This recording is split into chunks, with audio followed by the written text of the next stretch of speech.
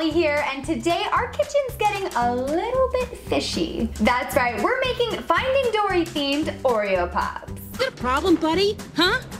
Do you?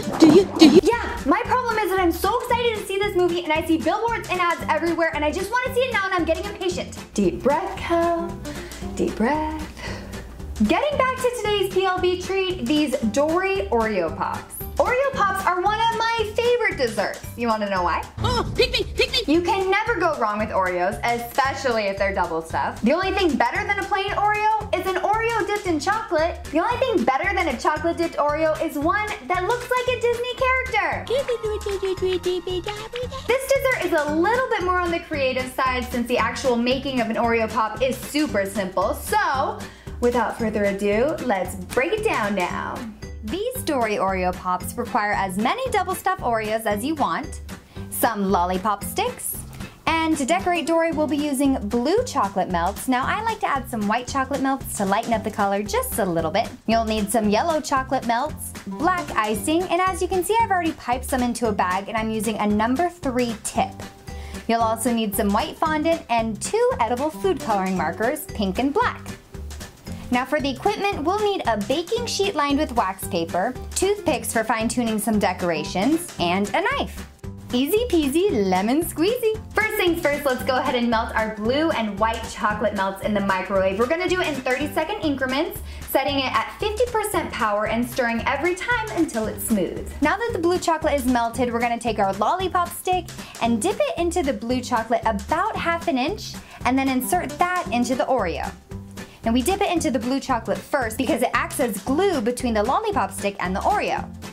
Once the Oreo Pops are assembled, let's set the baking sheet in the fridge for about 5 minutes to let the blue chocolate set. While the Oreo Pops are in the fridge, let's get started on making Dory's fins, and for that you'll need yellow chocolate melts and a knife. Be careful with this thing. For Dory's pectoral fins, which are the fins on the side, we'll want to cut up a yellow candy melt into our 4 pieces, like a T or like a cross. For her tail fin, we'll cut up a yellow candy melt into 3 parts, but not entirely equal. We want to make sure the middle part is a little bit larger than the outer parts. We'll just discard these. We only want the middle one for her tail fin. Taking your toothpick, let's flip the fins over so we can work on the flat side. Simply draw dash marks extending all the way to the edge of her fin, and I'm adding either 4 or 5 tick marks depending on how much space I have on the yellow candy melt. And do the same for the tail fin. Our Oreo Pops are ready to go. So now it's time to dip the Oreo Pops and add the fins. And if your blue chocolate has hardened just a little bit, you can pop it in the microwave for a few seconds and that'll melt it right back up. I'm gonna take the Oreo Pop and submerge it completely into the blue chocolate. Let the blue chocolate touch the base of the lollipop stick. Allow the excess to drip back off into the bowl, and you can tap the rim of your cup if you want to. Now place it back onto the wax-lined baking sheet. Quick decision, will your Dory be facing left or facing right? Depending on how you place your fins, that's how you'll know. Grab 1/4 yellow candy melt and place it on the lower half of the face of the Oreo. For the tail, we want to make sure the fins are facing the same direction. Insert the larger yellow candy melt at the back end of the Oreo, in between the 2 Oreo cookies, right where the stuff is.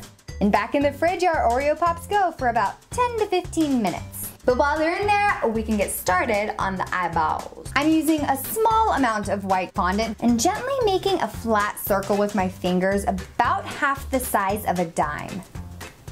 We're also gonna add Dory's side eye, and that one will be a little bit smaller, maybe about the size of an eraser at the end of a pencil or size of the opening of a straw. We'll be using some of the remaining white fondant for Dory's smile, so make sure to save some for later. First, I'm going to decorate Dory's pupils. I'll draw a smaller black circle in the middle of each piece of white fondant. I'm going to leave some white showing up at the top for that little sparkle in her eye. Then I'll draw a little pink line on the outside of the pupil just to, add a little pop of color. Now that we've completed our eyes for Dory, it's time to bring out the Oreo Pops so we can give Dory her cute little face. Taking the end of a toothpick, you want to dip it in the blue chocolate and dab some on the back of the larger eyeball to act as an adhesive. And then we'll just place it close to the end of the Oreo, but make sure you leave some space for the smaller eye, which will go right on the cusp of the Oreo cookie. Like this. Our Dorys are starting to come to life! But now we have to give her some eyebrows and we gotta top her fins, so let's go back to the blue chocolate and dip our toothpick yet again. Dory's very expressionative, so we'd like to give her some height to her eyebrows with the blue chocolate. And for her top fin, you want to make some tick marks at the edge of the Oreo cookie with the blue chocolate, so it looks a little bit rough, nothing perfect, just kind of like little mountain peaks. Next up, we're gonna use this little beauty to decorate Dory's body. Now this is the fun part where it's not gonna be so perfect. We're gonna outline Dory's back with the black icing, and then we're gonna draw a curvy line of black icing from the top of what looks like her forehead to the base of her tail. Make sure you keep a patch of blue within the black icing area. And you can use your toothpick to evenly distribute the black icing. Dory is so happy, so we gotta give her a big old smile. Using the black icing, once again, we're gonna give Dory her wonderful smile. The whiter her mouth, the happier she is. And I'll roll out the smallest piece of white fondant with my fingers and place it at the top of her smile just to give her some teeth. She looks so cute! Now let's put our Dory Oreo Pops back in the fridge for about 15 minutes to let everything harden and set completely. Yay! Our Dory Oreo Pops are done and they look so cute! I'm loving how these Dory Oreo Pops turned out. It just makes me want to eat them. Fish are friends, not food. Well, I hate to break it to you, Dory, but we're about to nom nom nom nom nom nom nom.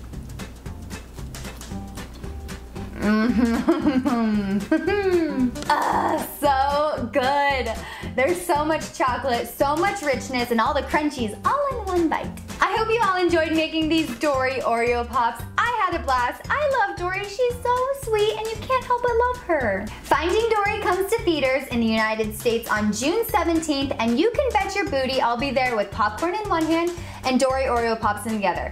But the full Dory Oreo Pops, not the half-eaten ones. Well, probably this one too, let's be honest. Hey, if there's any movie coming out that you'd like to see a PLB video tutorial on, let me know in the comments section. I'm so excited to post pics of these Finding Dory Oreo Pops on social media.